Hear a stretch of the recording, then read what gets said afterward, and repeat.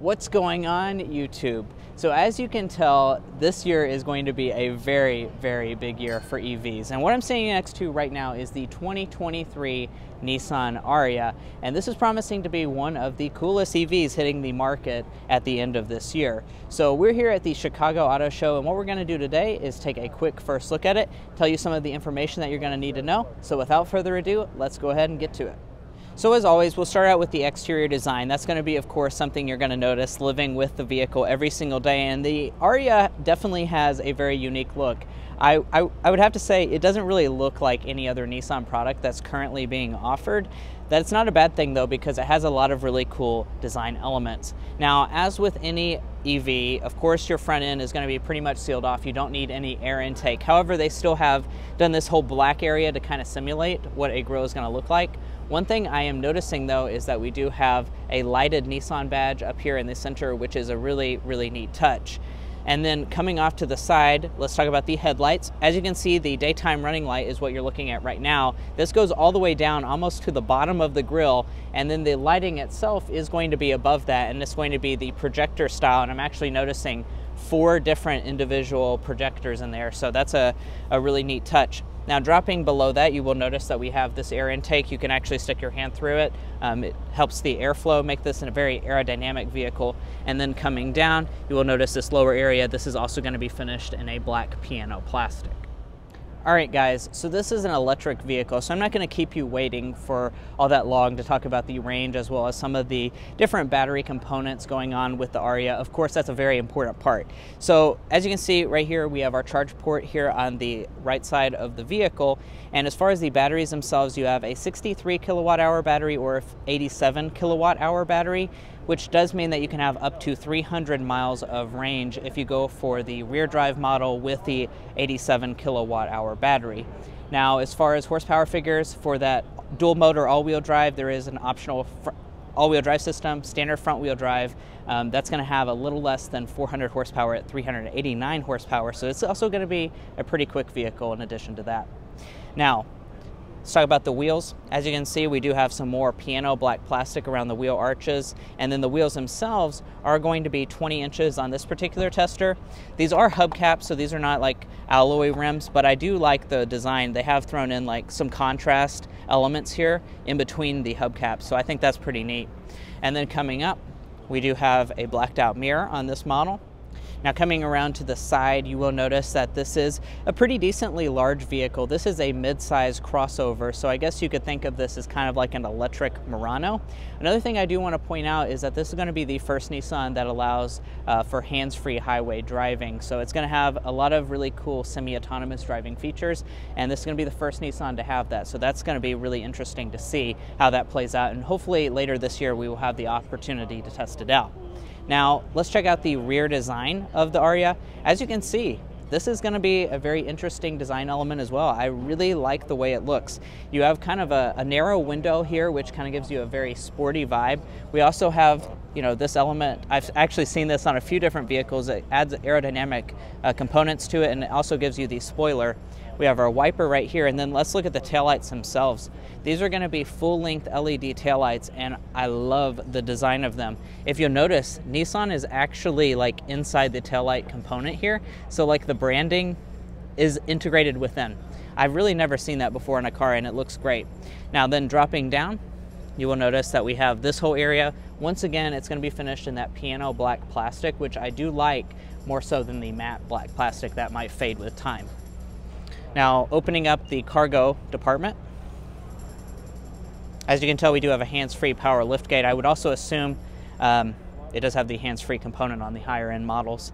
And then as far as the space itself is concerned, of course I don't have a full measurement.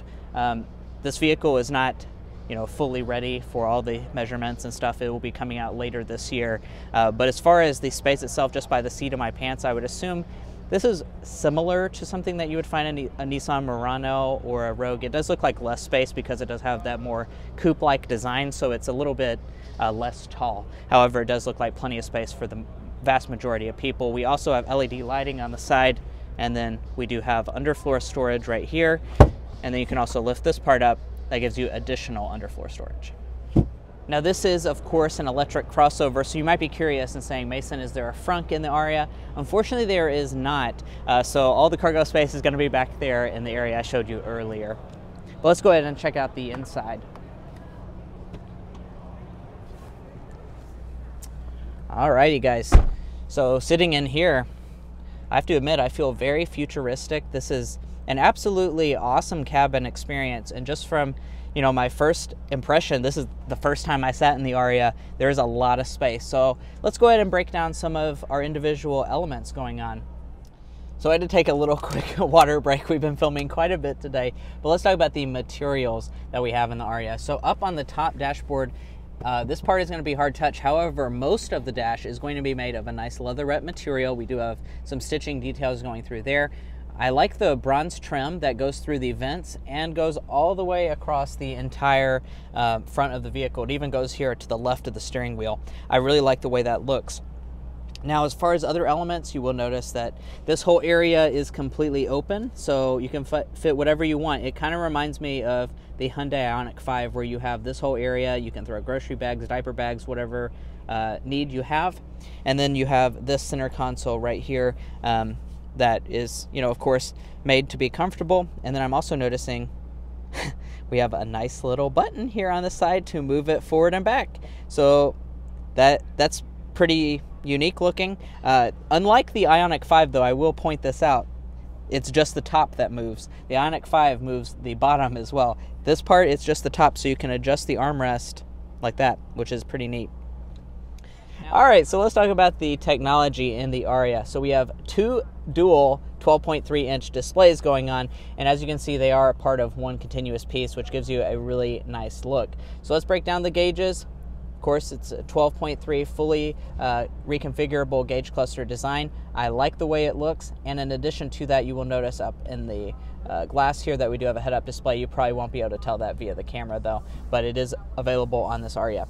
Now, coming down to the steering wheel design, I'm a big fan. It's the two-piece design, so it just goes straight across. There's no bottom element, and it does feel really good in the hand. It has a nice perforated leather design. We have our Nissan emblem right here, as well as some piano black for your buttons. I'm also noticing we have rain-sensing wipers as well.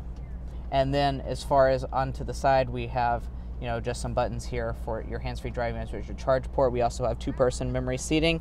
And then let's look at the door trim. You will notice that we have this really cool element here. I'm trying to tell, I think this is a speaker grill, but it is lit inside, so that's a really cool element. We also have a lot of door storage. The driver's seat is power adjusting. And then let's talk about some of this center console stuff. I know I already mentioned that it is adjustable, so there's buttons here on the side to adjust it. It does also have a nice wood trim, but the things I'm noticing is that we have buttons inside of here. It's really hard to see, but there are buttons inside of the wood trim, so that is really quite neat. We can also open this up. That gives you two cup holders inside. Then you have this is your wireless phone charger, as well as a little bit of additional storage, not a ton though. Here's your shifter. It's of course an electronic style shifter, but I think this is a really neat looking design. It looks like you pull back for drive as well as forward for reverse. Then you have this entire storage cubby down here as well. You have another lit component down here in the middle. And then coming up, here's one of the coolest elements about the Ariya, and that's the fact that we have our climate controls integrated within the wood. So as you can see, we can just click. And these are actually physical buttons, so you just click into the wood to adjust the climate. Then you have all that stuff right there, and then you have a nice volume knob right here. Now, as far as this display, it's going to be 12.3 inches. Nothing too fancy going on here, but I do want to mention it has wireless Apple CarPlay and wireless Android Auto. Up top, we have an auto-dimming mirror, and then in the very top, you will notice a panoramic sunroof for this model.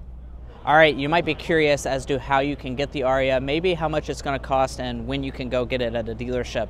I actually do have that information, which is pretty rare for an auto show car. So the pricing is going to start a touch under $46,000, and then a fully loaded model is going to be a touch under $59,000, and I do believe that is before the tax credit, if Nissan still qualifies for that. By the time this comes out, you should also get the $7,500 tax credit, which is something to factor in to that pricing component.